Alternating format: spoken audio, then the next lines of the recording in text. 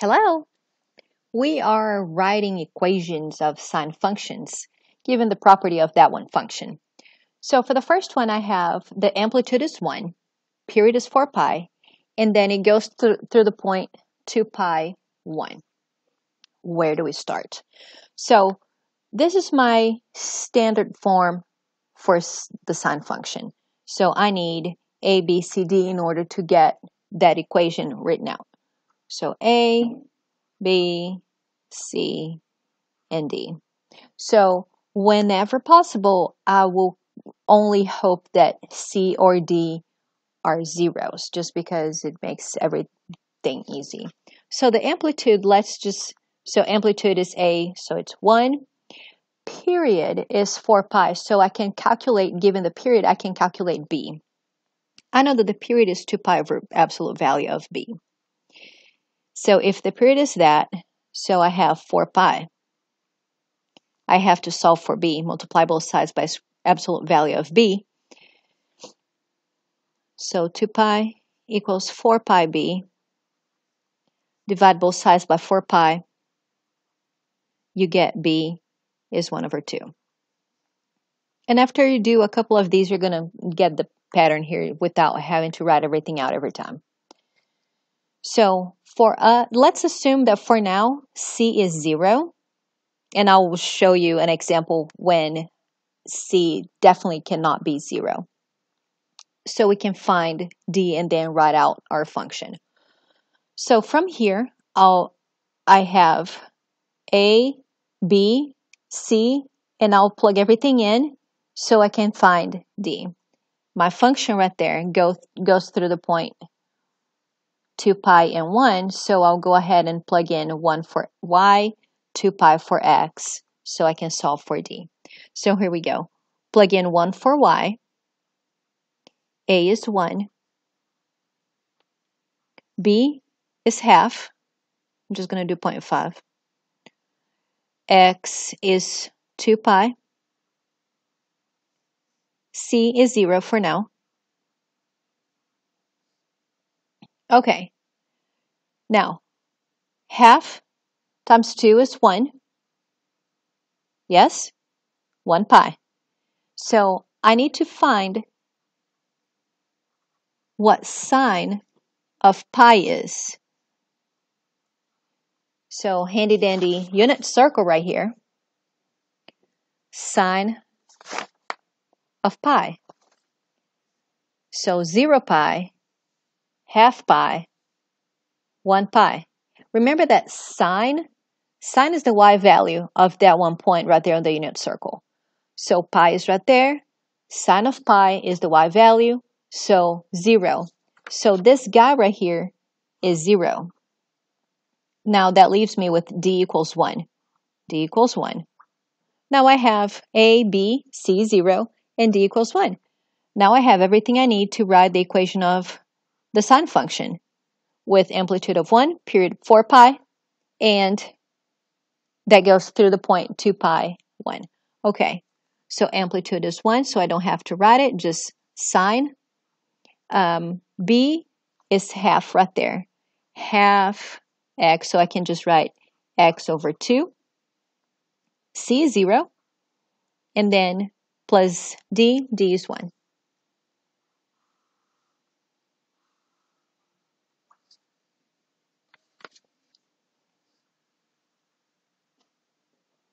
Okay, here we have a is 2. We need to calculate b.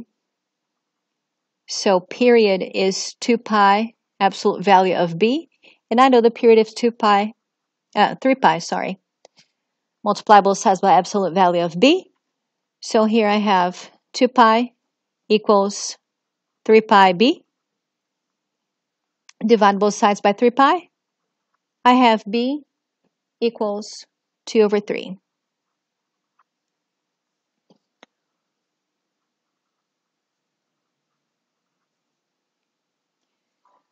So before I assume c is 0, I'll get there. So the whole point of c being 0 is just easier for us to calculate. So every time we end up with trying to calculate the sine of something. So everything that it's 0 or pi over 2 or pi or 3 pi over 2, notice that the sign will always be friendly. It will not be anything like negative square root of 3 over 2. Will be either 1, negative 1, and it's really nice when sine of whatever that is 0. It just makes our calculations easier. So whatever it is, I'm going to try to make those multiples of pi over 4 or pi over 2. Sorry about that. Over 4 would end up over there, and it's not pretty. Okay, focus on the mission. We're still trying to find C. In this case, we're going to substitute y right there for 2. 2 is y. A is 2. Sine B is 2/3. X, I'm right there. So X is 3 pi over 4. And then at this point, that's when we make a choice. That's when we make our decision. So when we simplify here, I simplify this fraction, I get 2 right there. So think about the unit circle again. When I'm trying to find sine of pi over 2, pi over 2 is right there. Sine of pi over 2 will be 1. So that is doable. That means C can be 0. Okay, so plus D. So I have 2 equals 2 sine of pi over 2 plus D. Now from the unit circle, sine of pi over 2, sine is the y value, it's 1. So right here, this value is 1. Okay? So 2 equals 2 times 1 is 2 plus D minus 2 on both sides. I have D equals 0. All right, write the equation. F of x, D is 0. F of x, A is 2. Sine of B is 2/3. And then x. C 0, D 0.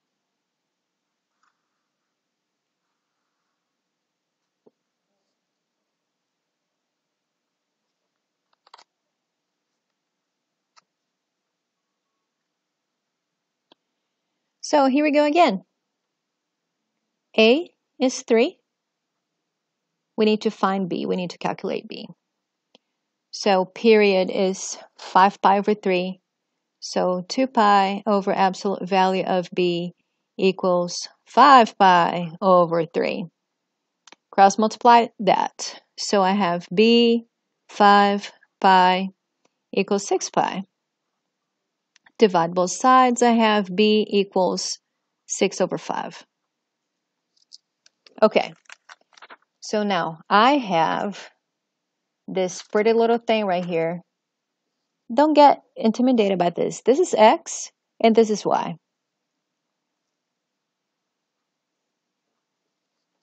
Okay. So A is 3. And then I have A. No, that is not right. So Y is 1. A is 3. Sine B. B is 6 over 5. X, 4 pi over 3. Just like what we did in example 2, at this point we need to figure out what C could be to make our life doable. So 6 and 3 simplifies. I have 2 right there. Man. So when I look at this, I have, thank you, I have plus C and then plus D that I'm looking for. I will clean this up and then I'm gonna, so 4 and 2 is 8 pi over 5.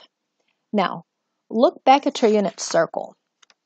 When we're trying to choose a value for C, anything that falls where the sine of that angle falls in one of these four, that's what we want to do.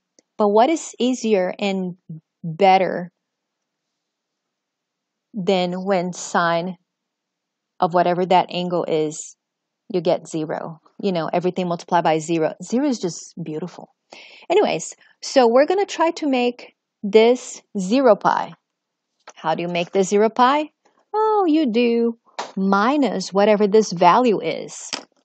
Ta-da! So 8 pi over 5. You can't see. It was orange. But 8 pi over 5. It was green, but looks black. It's okay. Now I can solve for D. Because I know this adds up to 0. And I know sine of 0 is 0. And 3 times 0, voila, is 0 again. That makes everything better. So if this whole thing is 0, if this is 0, sine of 0 is 0. 3 times 0 is 0. So this is 0. I have 0 right there. Okay? Plus D. That makes D, so C is negative 8 pi over 5. D is, voila, 1. Now we have everything we need to write our function. So f of x, I have A is 3, sine B is 6 over 5, x. And then C is 8 pi over 5 plus 1. Voila. So every time you want this angle right here to be 0. That makes everything better because it's easier for you to isolate D from that point.